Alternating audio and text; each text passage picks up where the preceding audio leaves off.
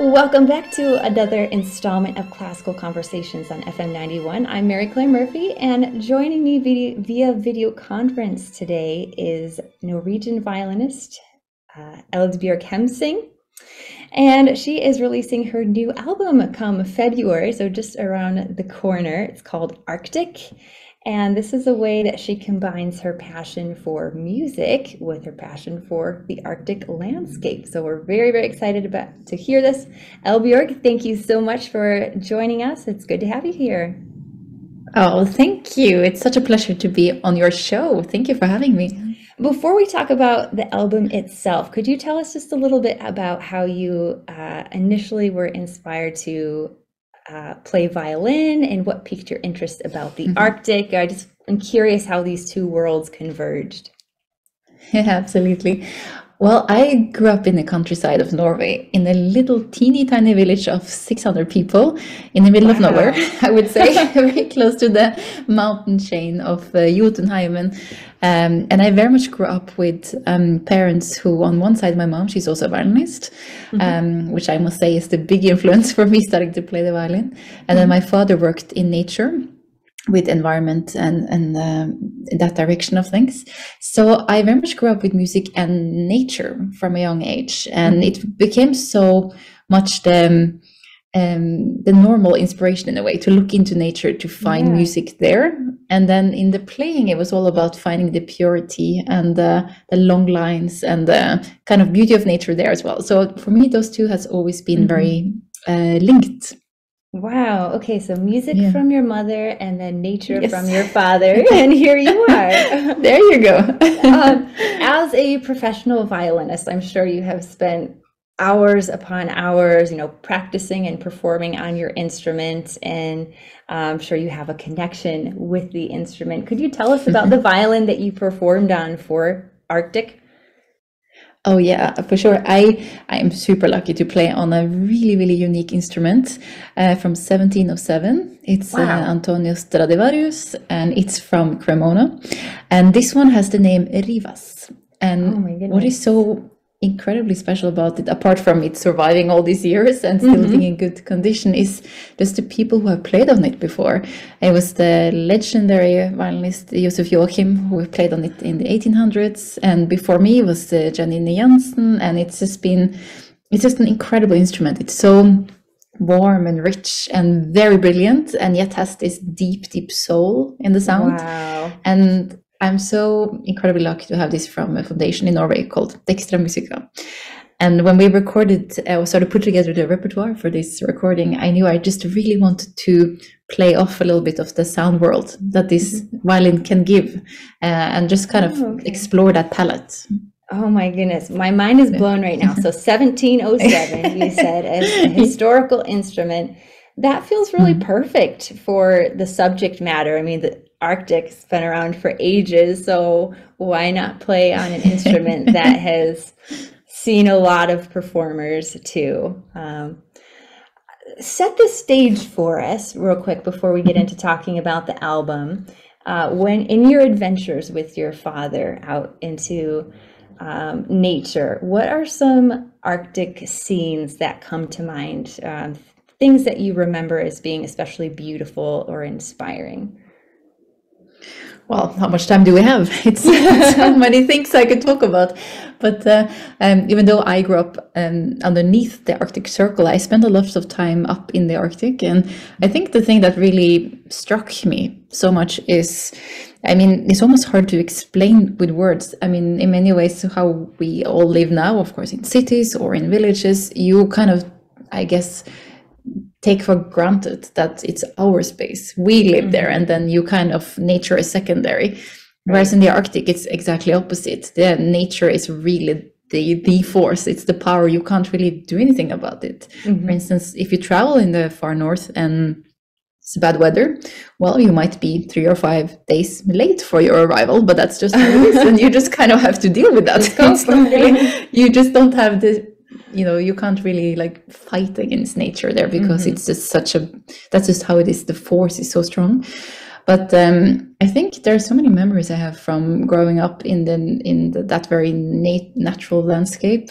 For instance, even being high up in the mountains and seeing these incredibly strong little flowers called saxifraga grow through the rocks and go through and surviving any season. And it's just this teeny tiny little flower who you think I could just pick it up and it would, you know, not live anymore. But somehow it's so has so much life. Yeah. And I think that's one of very, very many things I could talk about, or even just the silence that you also find out in nature. So much life and silence. It's incredible.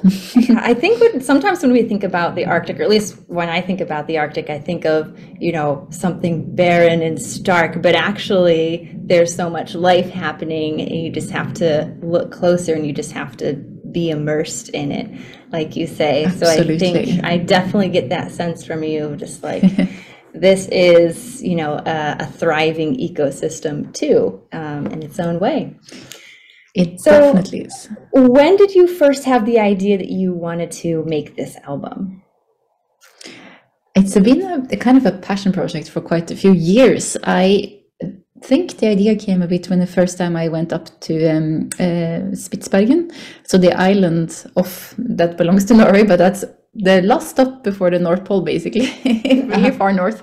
And it's in Longyearbyen, one of the main cities there. And I still remember this incredible feeling once I just landed on this island, just could see just feel this like magnetic belonging to it. And it was just it definitely did something with the whole feeling of this is not something that everyone can explore or even experience. And it's a bit like you mentioned, like I think a lot of the picture about the Arctic is very like stark and difficult and hard and dark and all those things. And it's so much life and so much beauty, and that's why I really wanted to try and make a musical journey through the region and show a little bit different sides. For sure. Well, we're very excited to take that journey. How did you decide on the music you were going to program on the album? It was, in many ways, quite a challenge to kind of find a musical expression to what is much easier to say with words. But ultimately, what I really wanted to was to try and find a way to show a little bit of all that life and preserve the memory of the beauty and show what is there now. I think there's obviously a lot of amazing albums and talks and attention on the Arctic, but I found that very often it was all about the devastating effect, about the doomsday kind of approach, and it kind of always left me feeling incredibly anxious and a bit like there's no hope kind of feeling. And though that's, you know, it is definitely devastating what's happening, but there is also so much life that we need to preserve.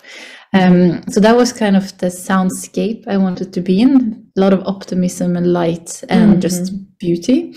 And then at the same time also touch upon some of those things that the ice is melting. There's so much hidden life, but you also can't see it, so you might not be aware that we need to look after it. You know, a lot of the titles are very much linked to nature, obviously. So you're taking a very nurturing approach with the positivity and celebrating the beauty of nature and how we can protect that. That's a really nice perspective, I think. Could you give us a quick summary of some of the different composers on the album, and is there a centerpiece to this project? Yes, so a lot of the compositions on this recording are by living composers, and this was also something as a classical musician I thought was quite important, not to only choose music that's already been around for a long time, but create something new. And the centerpiece is by a fantastic composer called Jakob Schea from Bleeding Fingers Music, who created a 20-minute centerpiece. So it's called Arctic Suite, and it's 6 movements, and it really takes you through the whole everything from the frozen world, the winter time, to when the sun finally comes back and you can see life again. There's a rush of life, and then there's just a whole cycle basically of the north in that piece, with full symphony orchestra, and it's really just really beautiful melodies that he's created. And then I also wanted to be including in the far north. There's also the indigenous people called Sami. I have a very good friend of mine who is a fantastic composer and musician. His name is Frode Fjellheim, and he comes from the Sami tribe. And I asked him to create 2 pieces for this recording. One is called The Return of the Sun, which always happens in January when you can see the first seconds of sunlight again, and it's a whole celebration. And then the other one is Under the Arctic Moon, to kind of also have that perspective in a way into the recording. And as well, there's also pieces by Finnish and Swedish composers, Rautavaara and Palmgren. And as a Norwegian, I also had to pick a few other of the Norwegian melodies. Absolutely. So there's also a Griegen Ole Bull, but also a very famous melody in Norway called Vårsøk. Wow. Okay. So I will say I got a little preview of the music on the album. There's a lot to listen to, and I loved it, by the way. I feel like when I listened, it very much put me in the Arctic space, in that landscape, in kind of a almost meditative type state, thinking about this beauty. And I just wondered if you had, for your listeners to this album, do you have any recommendations about the mindset or the posture that we bring into our listening process? And I guess by that I mean, are we listening with our eyes closed? Are we laying down? Are we listening to the album in order? Or do we jump around? Do you have any guidance for how we should listen? And that's a fun question.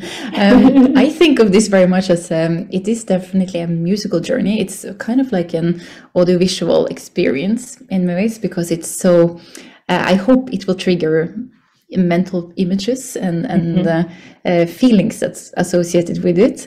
I think it's the best way is just to listen as you would listen to anything, just with an open mind and a lot of curiosity.